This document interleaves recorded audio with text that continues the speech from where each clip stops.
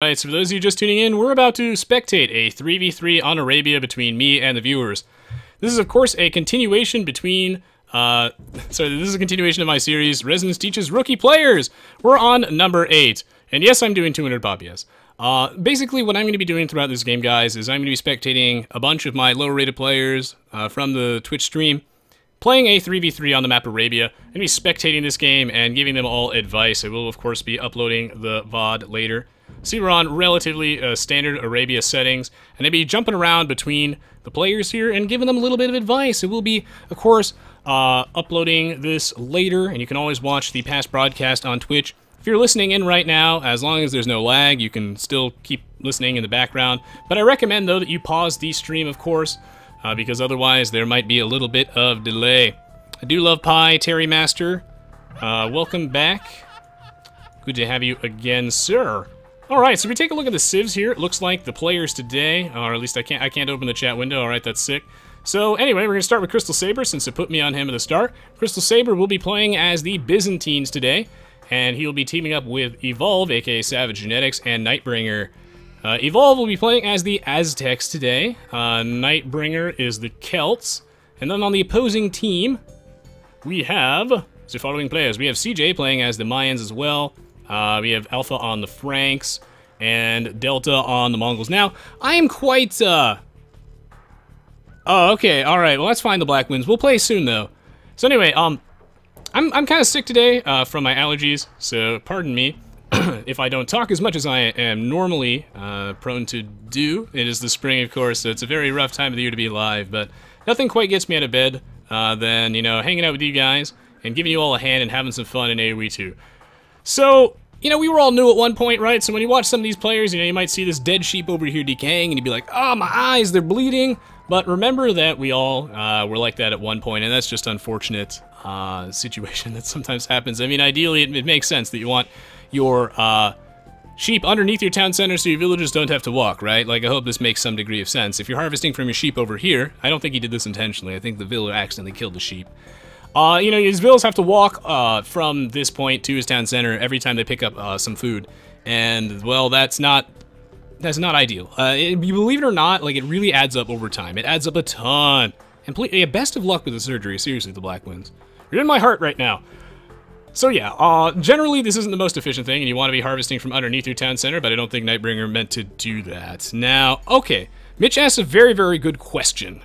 So he says, yo, Resonance 22, how about the Teutons, Byzantines, Britons, Koreans, and Spanish? Please discuss in terms of pro 1v1s and team games. So he asked me earlier, and I asked him to hold his question until now. Mitch wants to know why we don't see the Teutons, Byzantines, Britons, Koreans, Spanish, etc., and a bunch of other civs in the pro scene. And the answer is we do sometimes.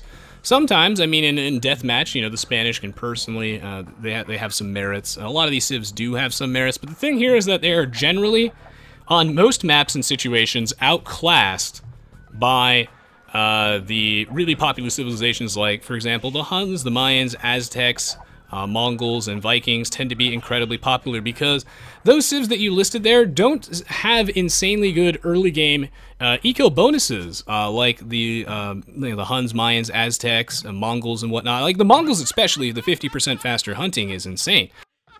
It really gets you a huge edge, and you know, the Teutons, their eco bonus, the cheaper farms, doesn't quite live up to that same power level. The Byzantines, you know, Free Town Watch isn't really going to cut it, and the fact that their units are cheaper.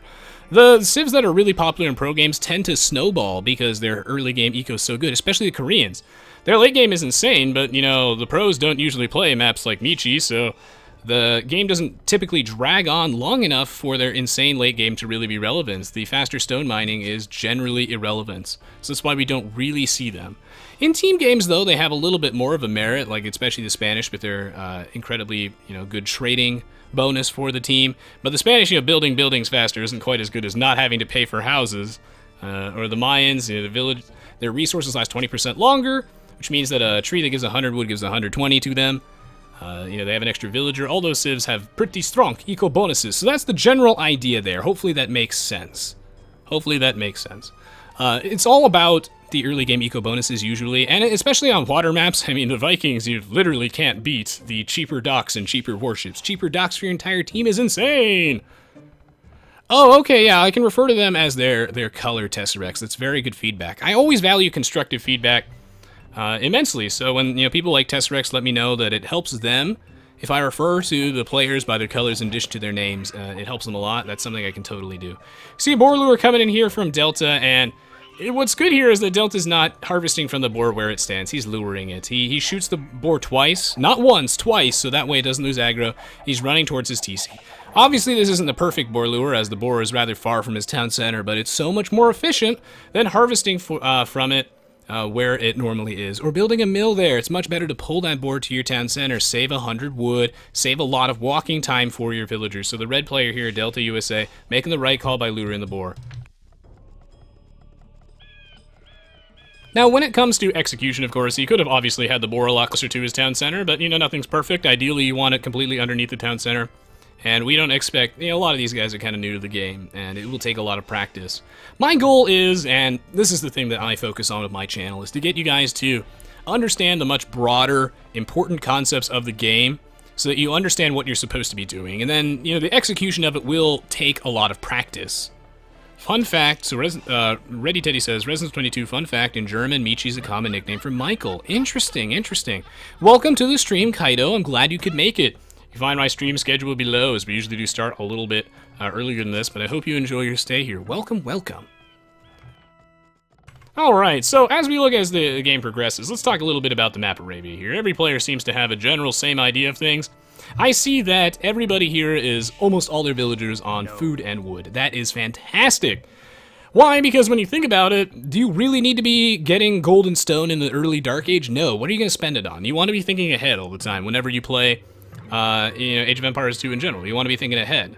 Am I going to need this stone right now? Why am I mining stone? Do I want to build a castle? The answer is probably not right now. So seeing everybody go heavily on food and wood is fantastic. And yeah, that makes sense, Tesseracts. No problem. I'll talk a little bit about build orders in a second, Overjoyed Suit. But yeah, I just want to talk about early game villager distribution.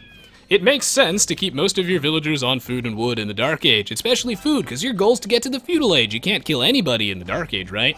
So you want to start thinking about, the Feudal Age side of things. And one thing that, as well, that I've noticed that's good from these guys, but it could always use work, is that they're trying to keep their town center always working, and they're trying to minimize the amount of time their town center's not producing villagers. I know there is some idle time, because these guys are like 3-4 vills behind if they were keeping their town center working the entire time. Especially in Alpha's case, 18 pop is pretty low. If you set up your economy right in the early game, you should be able to constantly produce villagers until you have 500 food, and then just be able to click up. You don't want to be sacrificing your villager production for really anything, because the goal is to get to half of the max population of the game. It's 200 pop game, right? So you want at least 100 villagers ASAP. ASAP, ASAP, ASAP. So, delaying your villagers to go up to the next stage, not really ideal, and that's the most important thing you can do to improve your gameplay. What I really like is Savage Genetics here has, like, almost no idle time in his TC. So, he's going up the standard, well, since he... Oh yeah, he's the pocket, right? So he's surrounded by his teammates. So he's going for like a standard like 27, 28 feudal age time. I do think that macro is more important than micro start to a degree. You need some degree of micro, but if your opponent, let's say, has a terrible economy, but they micro like a god, you're still going to be able to mess them up majorly if you have a really strong eco. So I think it's in general more important, but they're always they're both definitely necessary. So in this case, yes, you want to keep your town center basically always working. Obviously you want to advance to the next stage, so it should be researching techs or something like that, It makes sense, and most players here have a minimal degree of idle time in their TC, which is pretty nice. Yeah. So let's talk a little bit about build orders and strategies here. Hopefully this makes sense so far, because that's something that people wanted me to bring up. When it comes to Arabia and just team games in general, you want to be looking at your position on the map, right? And let's look at a player like, Delta USA right now. He is the Red Mongols, and right now he's adjacent to an enemy, Christos Seba, the Green Byzantines. And in this case, since they're so close to each other, going for, early game units, rushing each other is actually totally a good idea.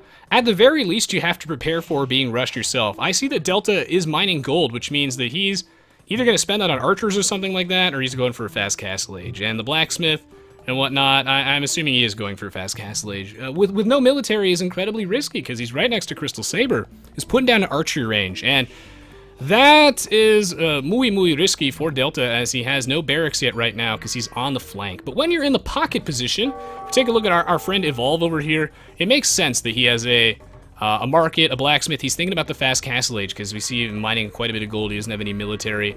Alpha here as well, hopefully, is thinking about a fast castle age because he's far enough away from his opponents that he is a lot less of a risk of being rushed, right? And if he goes for his own feudal age units, like if, Alpha goes for archers, right? By the time that it actually reaches an opponent, it won't be very effective. He has to be thinking about faster units and being a little greedier considering his position. Now, Delta's gold at the front is pretty bad, yes?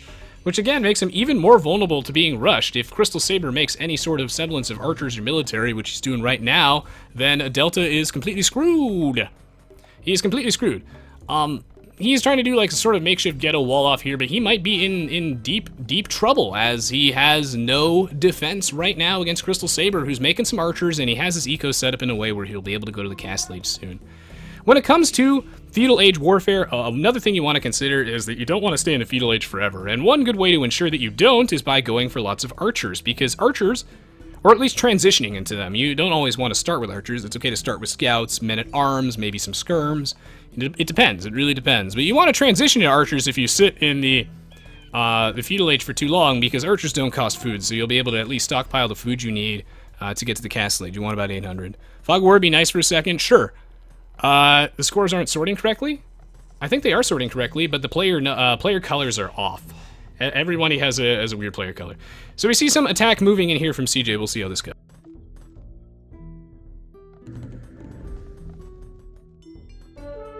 So CJ here is going to be moving in, and what I like is he's scouting here with his Eco Warrior right now. Like, this is good, because he wants to locate the exterior villagers, the villagers that are far away from enemy town centers first.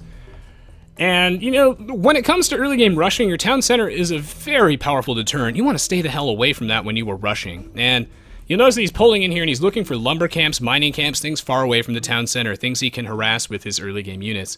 So CJ here, it's great that he's done some scouting. He's taken a look at this base and he'll be able to zone his opponent off of these resources. Now, villagers in the early game are quite strong and they will be able to fight back and do a decent amount of damage, but he's going to run away. And assuming he had more villagers and there was only like 2 archers here, you know, the reason why drushing is so effective, drushing, of course, is going for early game militia, is because you don't even need to kill any units, per se. You just need to make sure that your opponent's villagers are idle and they're not gathering any resources, and they might as well be dead. Nightbringer here is going to be smart. He's not going to take that fight, and he's going to send his villagers back to go build a lumber camp somewhere else where it's safe. And he's going to try and wall off this area to create a makeshift choke point and funnel CJ's units into his town center. Because, again, CJ cannot walk through that town center to lose his entire army. This is a very effective rush, but a good response here from Nightbringer. Now, Crystal Saber, the thing here is if he was scouting a little bit better, I think he would have noticed that the Delta is just totally not prepared. Delta here is building a watchtower, which I think is smart. He will be able to hold the line. Welcome, Almighty Jack, to the stream. Thank you, man. I'm glad to hear that you're enjoying my content. Glad to have you. You can find my live stream schedule below, and I'd love to see you again, man. So this watchtower is a good choice for Delta, as he has to keep this gold. If he loses this hill and this gold mine, he's in deep trouble. And this watchtower will be able to protect his villagers and zone Crystal Saber away. And Crystal Saber can either sit underneath the watchtower to ignore the watchtower, because the watchtower's minimum range can't shoot things directly below it. So this is smart on Crystal Saber's part. However, these villagers trapped in here, so, you know, it's kind of a net neutral. But, you know, as soon as these archers move away, they're going to get gunned down by that watchtower. So the thing here is that if Crystal Saber was scouting a little bit better, he would have noticed that Delta was on the flank, but he built a barracks extremely late. And that means that Delta is very, very vulnerable to rush, so he could have just been able to like stream out those archers, but it was a good decision on his part to do some early aggression, and Crystal Saber up to the castle age right now, which is going to be quite solid. Nightbringer should probably close this area off, but he is already deterred CJ, and CJ has already decided to basically pull out of here. Well, actually, no, never mind. It looks like CJ got shanked by a bunch of these villagers, which is fine, because Nightbringer does him outnumbered, and the Siege Workshop here, good decision on his part. We'll be able to use the Mangonels to take down the archers. Mangonels very good against the feudal age units. I don't usually stream Voobly games, Cyber Chicken, Dadgum. I mean, I upload the post commentary on my YouTube channel, but like, I don't normally stream them, but I'm totally down to. Okay, now Tesserax asks, is it better when you're rushing to build forward military buildings? And the answer is not always. I mean, it's very risky, right? If you have forward military buildings like Savage Genetics does here, and it actually looks like the teams are pretty imba, then, you know, if the rush goes bad, you're basically dead. And we can see, I really recommend watching Game 34, War is Coming game number 34 on my YouTube channel if you want to know a little bit more about the pros and cons of forwarding and see it really in action. Because, like, if you forward somebody like this is a ton of resources and technologies invested here, and if you lose the, you know, if your rush isn't successful, these buildings are basically useless and you have nothing to defend yourself at home. So it's very, very risky, and it depends. The answer is it depends. CJ is in deep trouble here. Savage Genetics putting on a lot of pressure with Eagle Warriors. The correct response here would be, actually, believe it or not, Long Swordsmen, Men-at-Arms, something melee, rather than the Crossbowmen. Not amazing against these guys. The Eagle Warriors have pretty high Pierce armor. He should fall back, not take this fight, try and fight under the town center where it's safe. But CJ's in a lot of trouble. He's getting really pressured hard here. And yeah, I noticed that the scores aren't sorted correctly. I see what you mean now. They're not actually in order of, I mean, they're sorted by team, but like Savage Genetics' score is way higher than everyone else's. Yeah, Savage Genetics is actually probably going to be able to do a lot of damage here.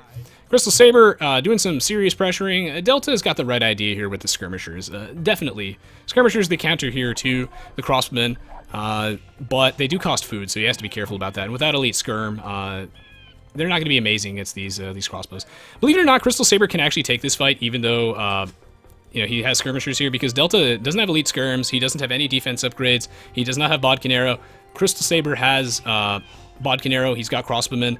These Skirmishers aren't actually that tanky. They will actually lose this fight, and Crystal Saber is waiting till he had the hill advantage, because if you're on a higher elevation than your opponent, you do more damage and take less.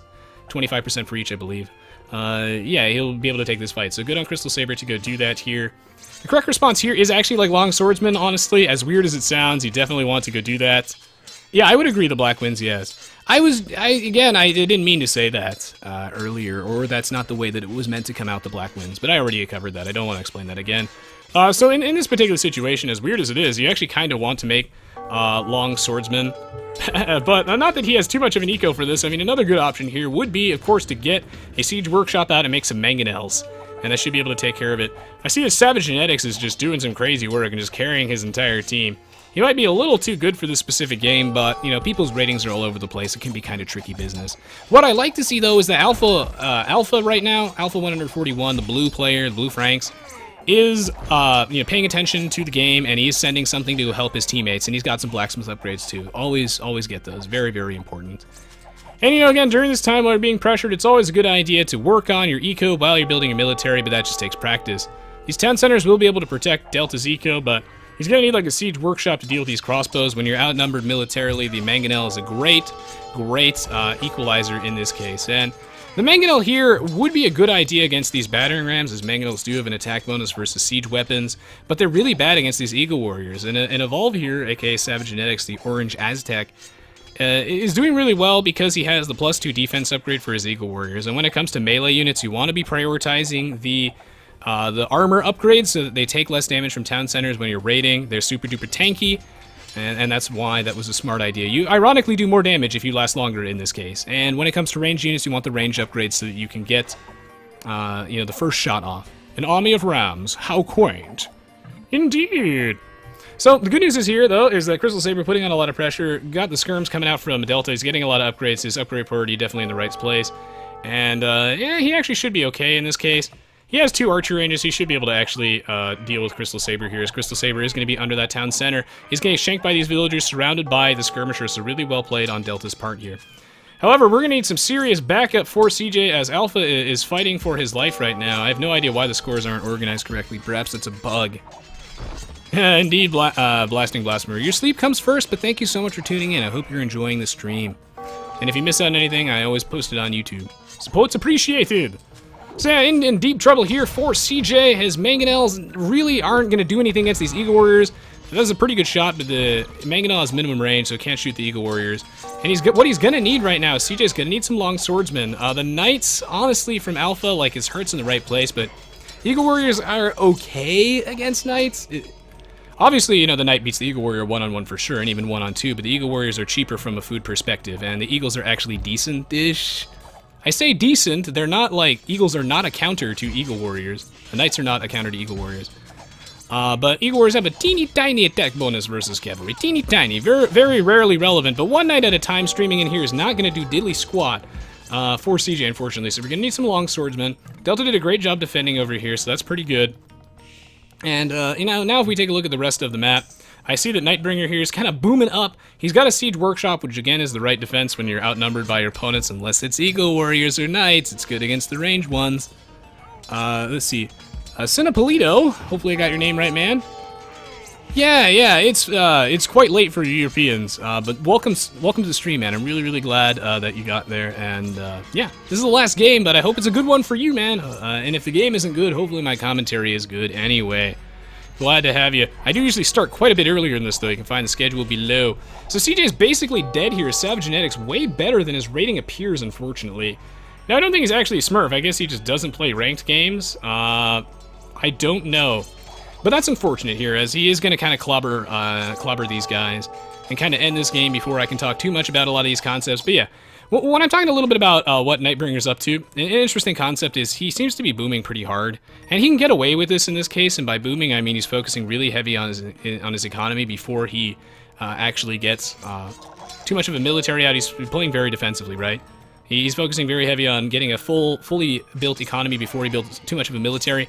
And normally that's bad on the flank because he doesn't have anything to defend himself, but Savage Genetics, the orange Aztecs player, is doing so much damage, it's just basically going to kill CJ and Alpha on his own that is actually correct for Nightbringer to do this since he's not needed at all right now. So he might as well get huge, boom up, and do some serious work. Good night, Martin. Glad to have you. Now, so...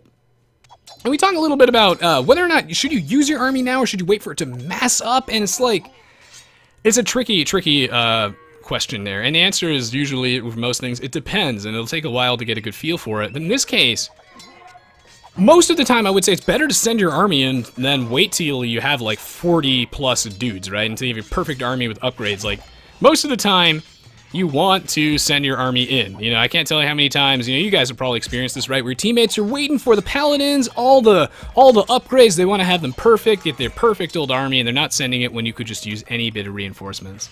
But in this case, sending them in one at a time is not going to help CJ at all. CJ is completely dead, and these knights are just going to die here. He needs a larger group of them. The knights are just going to die one at a time. So, it's going to take some experience to be able to evaluate whether or not you should just send them in or wait for them to mass up, but there's a happy medium, right? Like, you don't want to send them in one at a time, unless you can send, like, a huge stream of dudes, but, you know, in this case, you probably should have waited to mass them up a little bit, and, you know, it's just going to take some experience. Alpha here is saying he's sorry, but what really matters here is that, you know, he had a good game and he learned a little bit of something.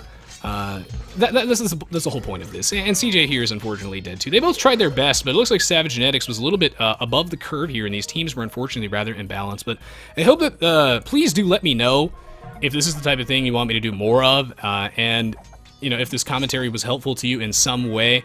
We'll talk a little bit more about, you know, unit choices here.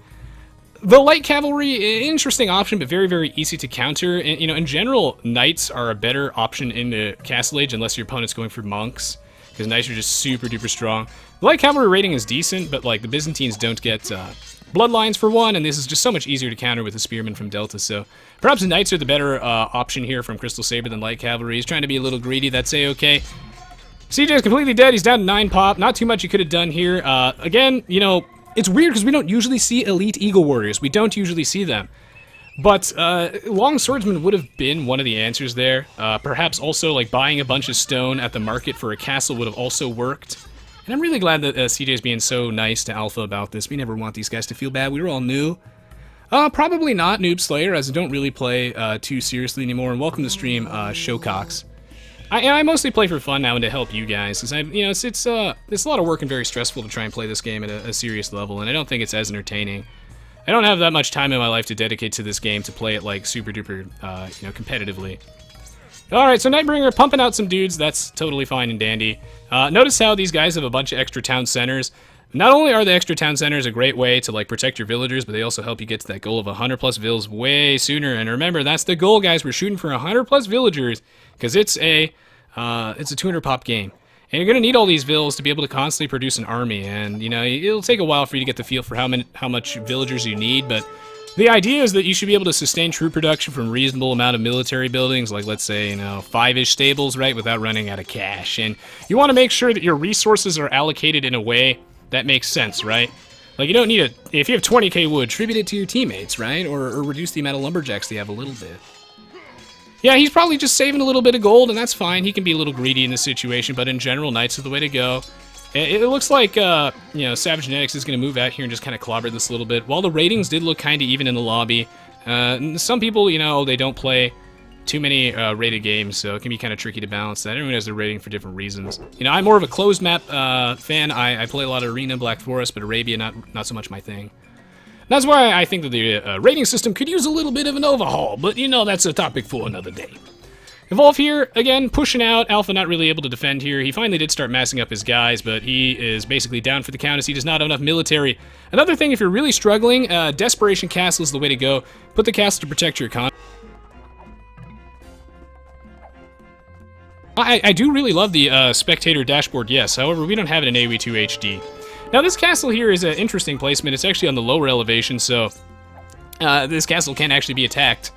And these light cavalry here are going to be taking less damage and dealing more to these villagers and the castle if they attack the castle. This castle is actually not in a good position, mostly because there's Delta is going to have a really hard time actually building it, as he doesn't have enough militariness to really, like, build this. He might be able to if Crystal Saber pulls back. Depends if reinforcements are on the way. He hasn't sent them out yet. I would probably have built the castle in a place where he can actually reasonably build it, you know, like over here. So a Desperation Castle could have saved CJ, could have saved Alpha. These guys basically dead. So, you know, if they want to call it game, that's totally A-okay at this point. I don't expect them to really drag this out and fight too much. Another thing I want to cover briefly is, like, thinking ahead. And yeah, I'd love to team up with you in a tournament, Ready Teddy. It'd be fun. Is, you know, again, thinking ahead. And we look at Crystal Saber right now, you know, and he was stockpiling a lot of food, right, which seemed weird. But he was thinking about the Imperial Age. He's clicking up right now. And, yeah. You want to have your economy set up so your villagers are organized in a way that makes sense for whatever your game plan is. And, you know, we don't really see the Eagle Warrior rush here because it tends to be overshadowed by Knights. But, you know, Savage Genetics was in the pocket position, and the Mesoamerican civs, the Aztecs, the Mayans, and the Incas do not get Knights. They don't have horses. So Eagle Warriors are the next best thing. And he didn't go for crossbowmen or something like that, or like longswords, because those guys walk really slowly. They'll never get there in time. And as the pocket, you need to get your, you know, your speedy units out there, like your cavalry archers if you're like the Huns, your plumed archers if you're the Mayans, your knights. Usually you'll see knights from the pocket because, yeah, they're fast enough that they can get there to go reinforce your flanks at a reasonable hour, and they're much stronger than the feudal age units. So if you go attack the opposing flank with knights, and the opposing flank is in the feudal age because he's trying to deal with the early game rush and defend himself, or he's rushing himself, knights very hard to deal with. Regular spearmen, not so good against that. So GG, well played. I hope that this makes some sense. There are a lot of topics that I wanted to cover, but this game didn't last that long. And I appreciate that this team, Alpha, Delta, and CJ, did not drag this game out too unnecessarily, but at the same time, I think they picked a great time to resign. Like, when they was actually dead and they did not drag it out. We saw some pretty good combat here between Crystal Saber and Delta. They had some pretty good stuff going on, and I like to see the Blacksmith upgrades prioritized correctly. From most of these players here, and Nightbringer with some pretty sick defense. So yeah, and in general, if you don't know what to do, you can always ask your teammates and see what they say. Keep a good eye on the map, and make sure that you help your teammates when needed. A lot of these things will take a lot of practice and experience for you to be able to improve at them, but these concepts are definitely important. And Aoe2 is I think a difficult game to get started in, but eventually these concepts will become clear over time, and they should make sense. I like to see that people's economies were, you know, generally set up pretty nicely. I mean, Crystal Saber was you know, he's really heavy on stone, but in general, you know, these guys aren't wasting their time, you know, having like a trillion of a resource they didn't really need. I mean, Savage Genetics here, aka Evolve, our Orange Aztecs player, super heavy on gold. Why? Because he's thinking ahead. He wants to make Eagle Warriors, right? Eagle Warriors cost 50 gold each and 20 food, very heavy on the gold department, so he knows that he needs a lot of gold, and that's why his eco is set up that way. I saw a lot of good stuff, too, here from these guys, so this looks very promising, as they were really focusing on the villager production a lot throughout the game. And, you know, I look at Alpha's villager count. It's a little bit low here. It's a little bit low, but, you know, he'll get better at that over time. You want to be really thinking about your economy throughout most of these games. If you have a stronger economy than your opponent. Like, if your micro is terrible, you'll still be able to win just because you have more junk, but yeah, micro is important too, obviously. And CJ's villager count is understandably low as he got pressured really hard. So yeah, Eagle Warrior is not the best thing in terms of like pocket rating, but like the Aztecs don't get that many other options. Crossbowmen from the pocket kind of sucks. So I mean, really, like you usually see the Aztecs like going for the Imperial Age, praying that their flanks survive, and then like making elite Eagle Warriors with that huge power spike. The elite Eagle Warrior upgrade, a substantial upgrade from the regular Eagle Warrior. Hopefully you'll get to the Imperial Age first because you were booming and not making any military beforehand. And the Aztecs get amass those so very quickly because their military produces 15% faster. You kind of blitzkrieg them. That's what we usually see from Aztecs in the pocket. But Aztecs in the pocket, not that amazing. I'll be doing plenty more streams and I'll have plenty more opportunities to play with you again, Noob Slayer. You find the schedule below. Just scroll down a little bit. So yeah, team's not perfectly balanced, but that is okay. I like to see that Crystal Saber here with a strong eco. And yeah, let's see. Is there anything else I wanted to cover here? Yeah, so again, you want to be thinking about your position in the team. If you're in the pocket, you want to be thinking about getting the Castle Age pretty quickly, not generally making any military in the Dark Age or Feudal Age. So you go for like a fast Castle Age generally. And if you're not on the flank, you probably want to be thinking about rushing your opponent either in the Dark Age or the Feudal Age, and then and at least defending against yourself in that case. Takes practice. This is how we learn. I have to say I'm super proud of you guys for being so nice. CJ here was so nice to Alpha, and Alpha, you know, you have a great attitude, man. I like that you guys comforting each other. No one's mad. This is all a learning experience, and I'm glad that you guys had fun. Hopefully you learned something. I will upload the VOD to YouTube, and yeah, so just keep your eyes peeled. It will show up in your YouTube subscription inbox soon. Hopefully you guys learn a little bit of something. I saw some great promising plays from you guys, and I think you'll all turn out to be great players soon. And I hope you all enjoyed watching this one. Your constructive feedback is appreciated. Let me know if you want to see more of this kind of stuff. If there's any topics you want me to cover in these videos. If this commentary was helpful to you, even if you don't want to see this again. Blah, blah, blah, blah, blah. 'Twas a good game. 'Twas a good game.